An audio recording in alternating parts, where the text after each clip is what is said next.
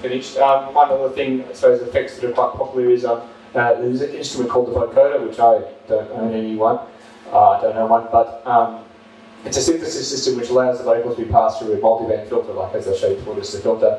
And then each is passed an envelope follower, which basically then will generate extra notes or envelopes in terms of communicating. Basically, it will sort of re-synthesize notes that aren't there to follow the vocal. So, for example, the sung was through a microphone there. I'll show you an example in a second, but here it's used by Kraftwerk, Pink Floyd, the 70s, Herbie Hancock, Stevie Wonder. So it gives you that sort of robot voice sound. There's I've got a classic track here from Kraftwerk called We Are Robots, where they use the vocoder. So a good example.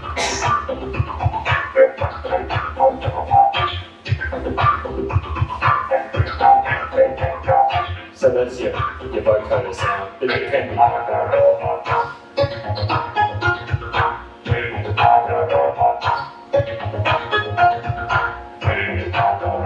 I love the haircut. Yeah, so that's sort of an example of that. One of the little effects, which would be the last thing I'll sort of show you, is a thing called a midi arpeggiator, which I use a bit as well. It sort of allows your basic note playing to sound really complex and cool. For example, I have this,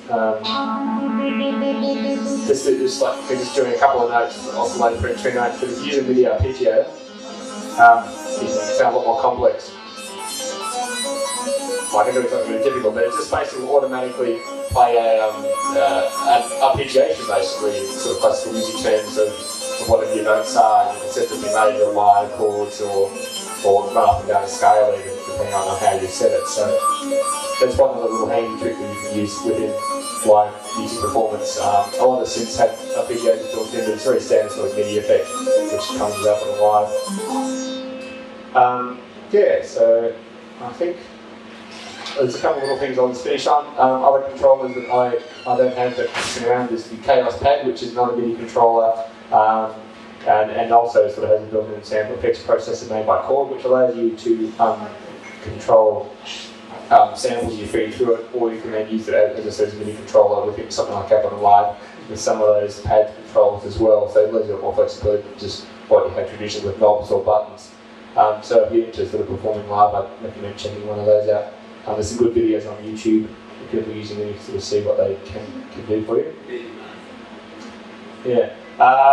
And then circuit bending is another little thing which some people do in terms of live performance, where they will short circuit guitar effects, toys, little cheap digital synths to make quite strange and weird wonderful sounds out of them, and they can use them as live sort of performance sort of elements beyond just being sort of controlled through a computer. Sort of another element that can be mixed either with a sequencer or just getting strange and wonderful instruments and sounds and noises.